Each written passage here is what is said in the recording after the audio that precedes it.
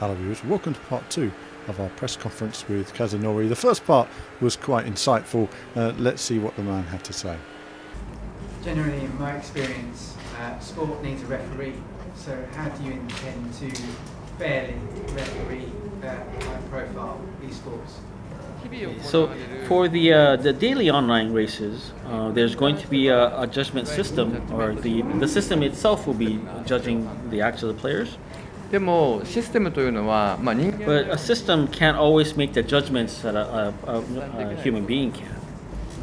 So say you had a crash at one corner, so who was at fault? And if it was a human being, you can actually make the judgment call. But when it's a computerized system, no matter how much physics information you have, it's really hard to judge or make the judgment who was at fault. And in that case, you really have to make it so that both are actually at fault for the incident. So what that entails is that a player's sportsmanship rating will drop. So both sides will try to avoid incidents like that. And on the other hand, in instances like the championships where you have the regional finals or the world final, we will actually have a human being actually serving as a steward for the race and monitoring everything.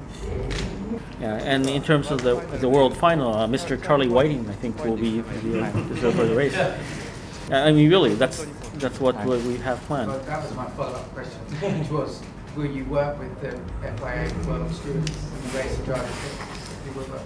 that'sと仕事をすることになるんです。まさにそうです。Yeah, exactly. まさにそう。 Obviously, working with the FIA, are we going to see an expansion of open wheel racing in this version? I won't deny it because we've had open wheel cars in the game before, but I don't think it would be something that would be available at launch.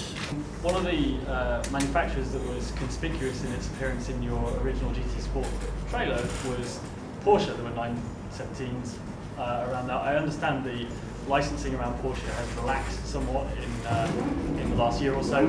Will you have Porsche in the game? It's good news to hear that their license situation. For us, we always want Porsche to be part of the game at one point. We've always wanted them, to be a part of the game. The rest is really up to Porsche's decision to do that or not. So the FIA backed competitions, the Nations Cup, the manufacturer of Bank Cup. Could these be seen as a kind of replacement for the Nissan GT Academy or a complement to them? So the Nissan GT Academy, the objectives are pretty clear for that project. That's in converting a virtual gamer to a real life driver. That's what the project is about. So so the Nations Cup Manufacturers Fan Cup is not a direct replacement of that. Yeah, so I think the GT Academy program is actually going to continue. Will GT Sports take advantage of the PlayStation Neo? Would be rumored. GT スポーツは、今噂のプレイステーションネオっていうのは対応するんですか？いや、そういう噂があることは聞いてるんですけれども、僕はわからない。Yeah, I know there's a rumor going around about it, but I don't know about it, so I can't really say either which way.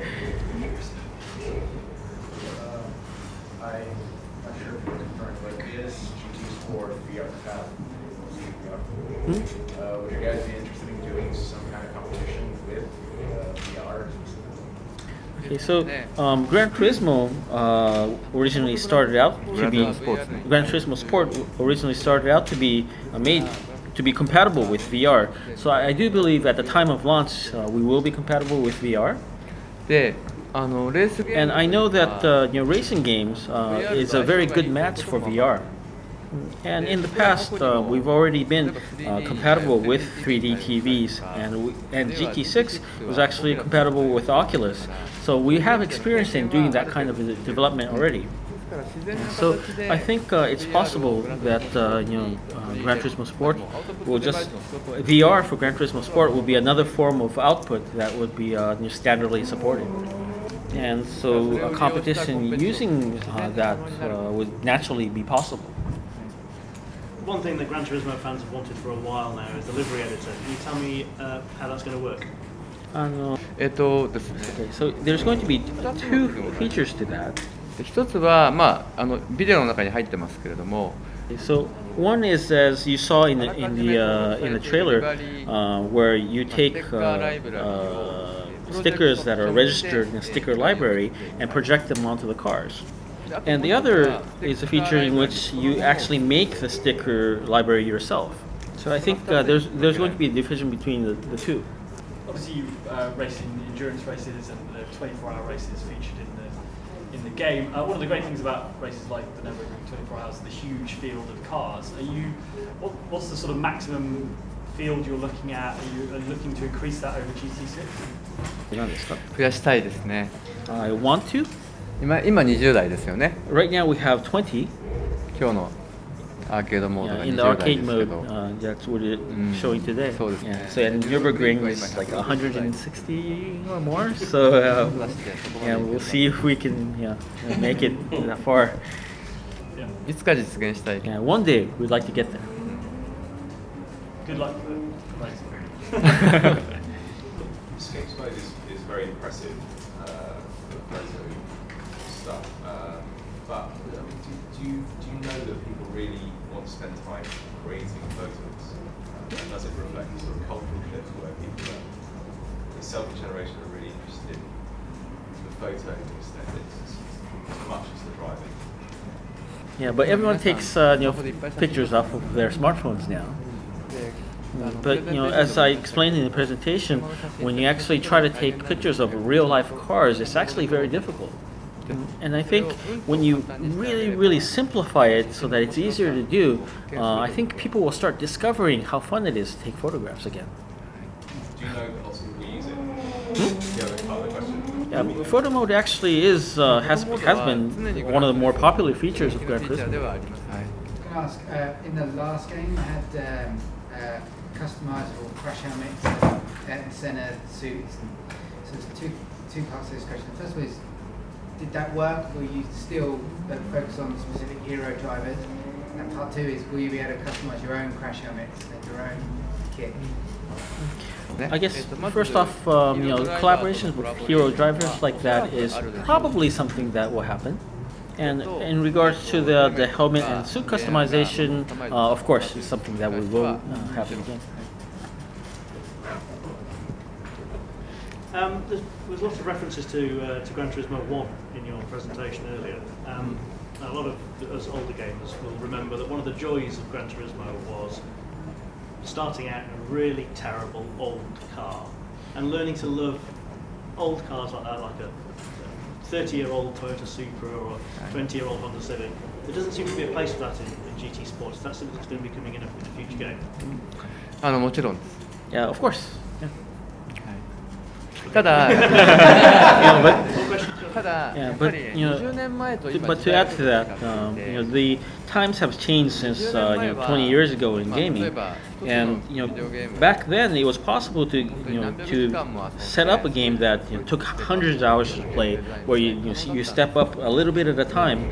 But nowadays, it's not so easy to make a game with that kind of slow progress. We need to design the games with a little bit better tempo for the new audiences. PS3 というのは、今思えばですね、悪夢のようだったんですね。So PS3, looking back on it now, was really a nightmare. これは本当にそうです。 Really, seriously. で、ものすごくストレスが溜まったし、Yeah, it was very stressful. でかつやっぱりやりたいことができなかった。And at the same time, it didn't allow us to do a lot of things that we wanted to do. だけれども、 Yeah, but on the PlayStation 4, it's actually really fun to develop Gran Turismo Sport for. だからなんて言うんでしょうね。僕もチームもそうなんですけれども、やっぱり毎日毎日。 For myself and the team as well, every day when there's a small advancement and achievement we make in the development, it brings us joy, and it's that kind of feel is something that I haven't felt since Gran Turismo 1.